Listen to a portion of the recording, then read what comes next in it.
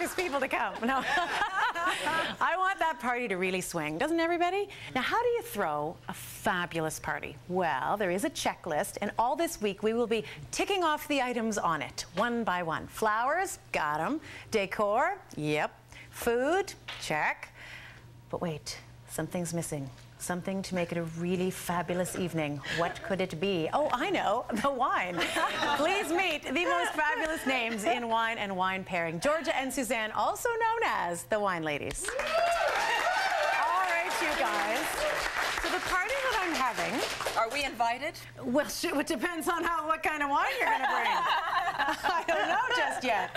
The party I'm having, I've already planned this out for long and complicated reasons, is going to be Greek themed. You could, with Greek, you can do a good balance of veg and meat. You can do a good balance of quickly store-bought and homemade. So those are my rationales. So I'm having a Greek themed party. So you guys have gone to work and found me some wines to serve at my Greek party, correct? Absolutely. And we had fun doing it too. Good. I know you did. You guys have fun no matter what you do. It's hard to get her up this morning.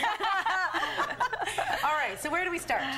Well, Jill, you know what? We want to get your party going in a really big way and kick it off with some sparkling wine. Okay. And what That's we've good brought, to start off the party. Absolutely. And what we've brought here is a Spanish sparkling wine. Okay. They call their sparkling wine cava.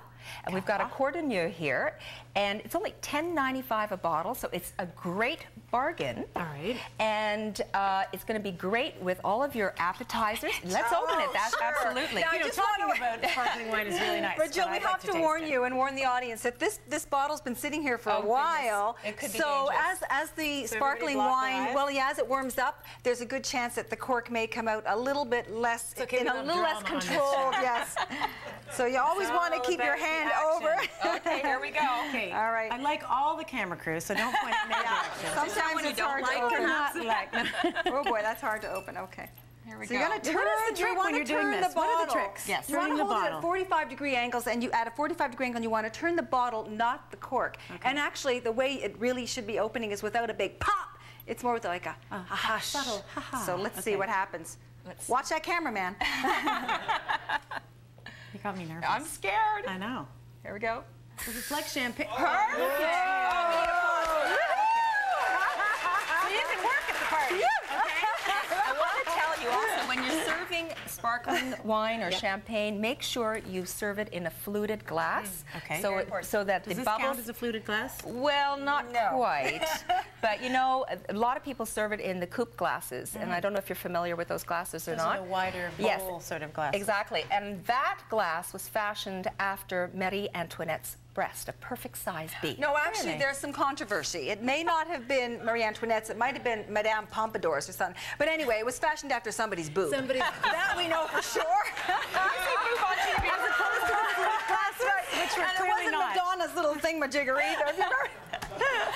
For today, can we use these? Yes, we can. Yes, we sure can. And this is a You nice. guys are killing me. You're talking about wine. It's taking forever to pour it. Let's go. Let's taste it. Okay, it's nice and dry, and it's got All good right. acidity, and that's why it's a perfect kind of thing to start off your party with.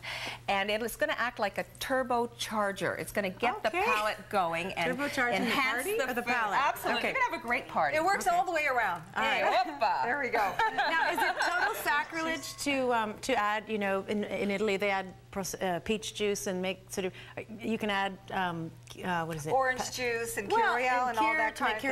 Is that? Well, we always say drink what you like, too. Okay. Exactly. And you know what? If you have a sparkling wine that you haven't sort of broken the bank with, I mean, this is a really good sparkling wine for $10.95. If you want to do that, that's okay. But if you have like the Piper Heidsieck for $55, you probably don't want to do that. No, you don't want to mix that. Now, I know that we don't have any other glasses for white, so we're going to have to finish it. Okay, drink up. Because we have another white here, right? We do. Now, before we get to that one, as we're finishing the sparkly, can you tell me about this? I noticed that this is a screw top, which I find quite intriguing, because isn't that sort of, oh, don't admit that you use screw top wine? No, it used to be really like, you know, you'd bring a bottle of wine with a screw cap and you'd have it in a paper bag and you'd open it in the paper bag and that kind of thing, but it totally is not like that anymore. I can't believe I'm drinking wine on my dog. This is so funny. Just throwing it back. There's a lot of winemakers now, Jill, across the world that are are selling really expensive wines in screw caps. So screw caps now are cool. Don't worry about it. It's not something you have to be ashamed of. And yes, now this is a wine. The second one that we brought is called a Pelia. It's from Greece. It is made from the Assyrco and the Rhoditis grape variety. And you know, it's all Greek to a lot of people. No, the people don't know the grape variety. Don't know the Greek grape varieties. I'm just gonna pour a little bit. Yes, it's light. It's fruity. It's got good acidity, and it'll pair well with your cold appetizers that you have here, your hummus, your olives. Because you know what? Usually, when you're thinking of pairing wine and food, one of the things that you think about is if you have cold food, you serve a lighter wine. Okay. So that's just like one of the axioms. axioms. So it's not a red meat, red wine, white. No, not at all. You have to think about weight, you know, like it's when you're thinking of pairing wine and food. Now let's quickly roar along to the reds. All right. I like that white one, by the way. This is a red wine from the Côte d'Aron area. And it's quite a famous. So we're wandering from Greece. We're now going back to France. Mediterranean countries. Mediterranean countries, that's right. Yeah, oh, wrong one. Sure. Oops. That's the Italian. Oh, sorry. We're doing a Francese right now. Talk about this. Okay, we're going to Italy then. Whatever. All right, shall we do the hot lights? What do you expect? All right. Well, okay. Well, Jill, we've gone to Italy, which is fine. Now, this wine comes from Tuscany. I know. Come back here. Tuscany is. And does anybody remember the movie Under the Tuscan Sun? Keanu Reeves was in it. book. Oh, well, he's so sexy. Well, this is a sexy wine now. It's made of 90% Sangiovese. It's got Malvasia in it. Okay. It's absolutely awesome, and it's going to go with your I've been told I have to do this, you know.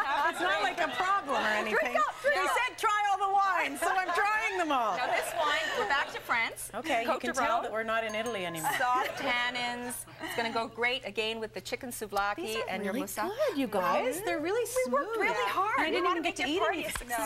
And reasonable prices, Jill. Okay. You know what? We're going to have all the prices and all the details about these wines on our website because, as happens in TV, you never have as much time as you'd like to have as much fun as you'd like. So, anyway, thank you so much to Georgia and Suzanne for dropping by. Look at cbc.ca/Jill